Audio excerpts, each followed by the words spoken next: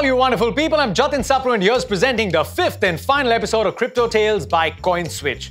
Now, over the last few weeks and the last 4 episodes, I've been in the company of some incredible brains, some fascinating people who've intrigued us. They've had a lot of fun with us. They've dropped a lot of important knowledge for all of us to absorb. But more importantly, they've helped us educate ourselves so much more about this fascinating world of cryptocurrencies. And today's episode is going to be no different. I've got someone who's brilliant, someone who is very entertaining and full of knowledge, and he'll be joining in just a moment. But before we start, like always, I'm going to start the show with a fun fact.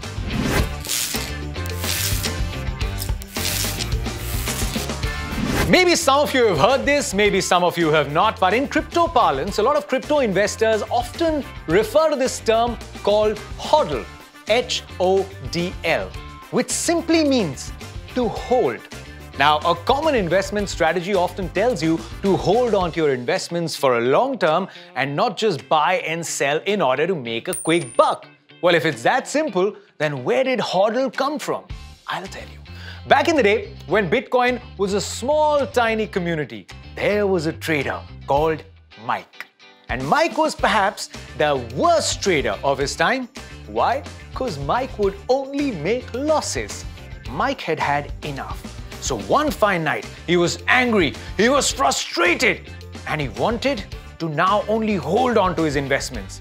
But Mike had also had one too many. He was drunk and he wanted to announce this to the world. So he logs onto the internet in that state and goes onto a Bitcoin forum and types, "I am hodling."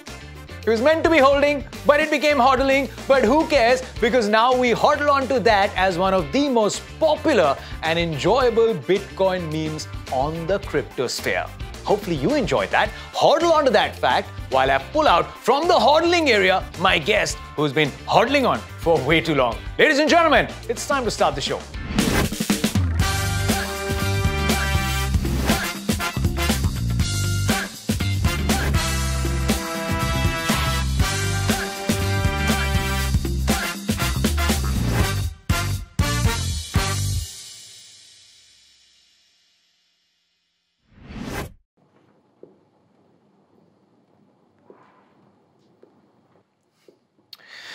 So tell me, what was the price of the Bitcoin when you bought it first?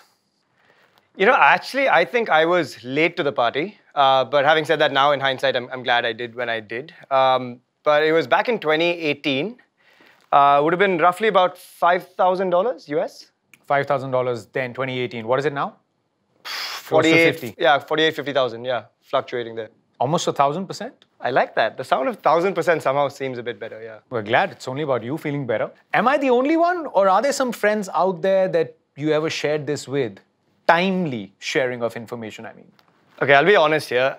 For about the last 5 or 6 years, I'd been doing a lot of research, reading about it, trying to sort of find my way through the water, and then said, look, if I'm going to put my own money in, I've got to be convinced. And 2018 was that period. So that's the only reason, Sapru, why I didn't come to my near and dear ones. Anyway, moving on from your betrayal, how does this fit in?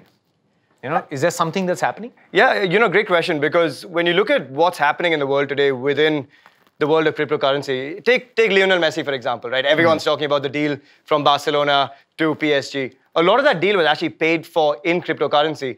Then you go across to America and the Miami Heat Stadium has been renamed for the next 17, 20, 19 years, in fact, till 2040. They've got the renaming rights to that stadium paid for in cryptocurrency. Berkeley's University Stadium has been bought over and renamed with cryptocurrency as the key trading platform. So I think we're trying to understand that there's a large role, not just from a sponsorship perspective, but actually when you look at NFTs now, when you look at blockchain technology used for fan engagement, there's a huge part to play as well. And I think for me, that's a big role of exploration, because I think for us as huge sports fans, sportsmen ourselves in some sense, and guys who follow the sporting world so closely, I think there's such a large role to play in merchandising, in fan engagement, in how to create better fans and have that unison between fans and sports teams as well. So huge role, in my opinion, where sport and cryptocurrency are heading. I think that's a really cool point and a very important one. Lionel Messi, PSG, Miami Heat, these are big names, right? And you need this validation.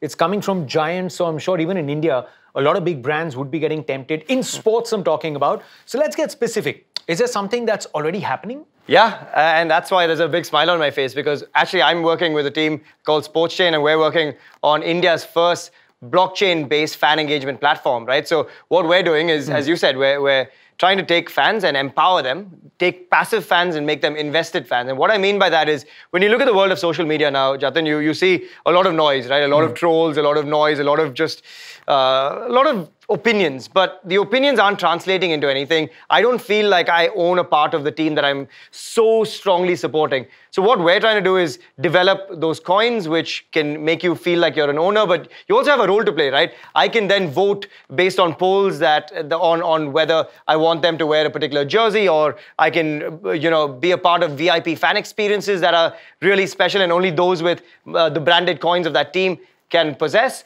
Or then you've got the ability to actually vote on which player that you might want for the next season. So the options are limitless. You can also then go into merchandising, into buying tickets and all of this stuff through the blockchain, which then removes any middleman. So for a team, you can monetize it in different ways. For a fan, you get to actually feel like you're a bigger part of the team. So that's why I mean, you take a passive fan and convert them to an invested fan. It's a win-win. And so, yeah, looking forward to building that with SportsChain. But actually, you can do it now as well, because as you said, Lionel Messi, PSG and Barcelona are part of the Chiliz program. And Chiliz is actually What's the Chiliz program? Chiliz is on. It's a coin. CHZ. It's on Coinswitch as well. So, Sapru, let's take a stab. Chiliz, mirchi to start se laga hi rahe bhai. But no, I'll also tell you something. How easy Coinswitch has been for me as an experience, and all the other guests who have come in, what I've done is I've sort of diversified my portfolio. I love it. Whichever coin they've spoken about that has intrigued me the most. I've invested small amounts because I want to assess, right, and do my research. So hang on, let me get what I would have said to you is, given what you're wearing and how expensive it looks, Apro, I would have said just buy some Bitcoin or Ethereum. But since you're a sports... How do you know in reality I don't have a few Bitcoins? I'm happily certain. This is just a facade, I'm putting up here on the show. I'm sure. Given who you are, Sapru, I'm sure on the slide you've got a bit of Bitcoin and Ethereum or something parked somewhere. But which is why I said, look, we can get rid of bro. Okay, so Chiliz is the one you're talking about. Yeah. Okay, CHZ. CHZ. Yep. Okay. There you go. I'm not going to show you the amount I'm investing.